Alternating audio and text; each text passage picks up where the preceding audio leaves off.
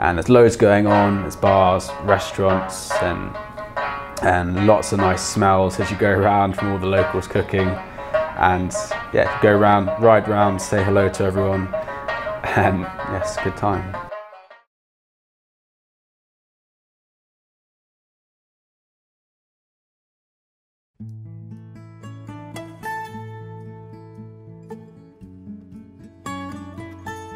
My name's Dominic, 28 years old. I've been in Beijing for 3 years, or just over 3 years. Before I came to China, I didn't know much at all about the place, and when I got here it was a very nice discovery of what I found. Because I actually was only planning on being here for 1 year and then moving to South America with my friend. But yeah, we've both been here for over 3 years now.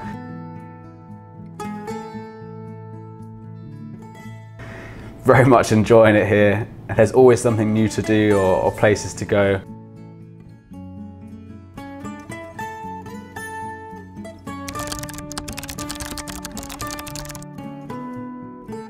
It's very safe as well, and I feel absolutely fine walking down the street at 4 AM in the morning.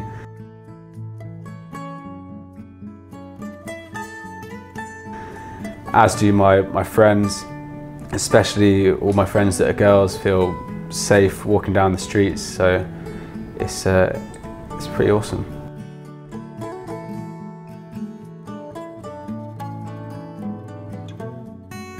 I used to live on the outside, kind of outskirts of the city, near the 5th Ring Road, out in West Beijing, which is also very easy to get to and from.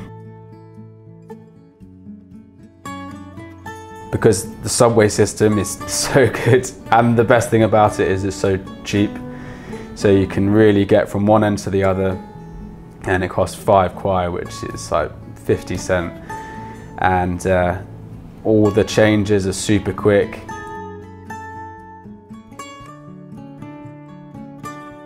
Gets busy sometimes, but it's very convenient and it's great.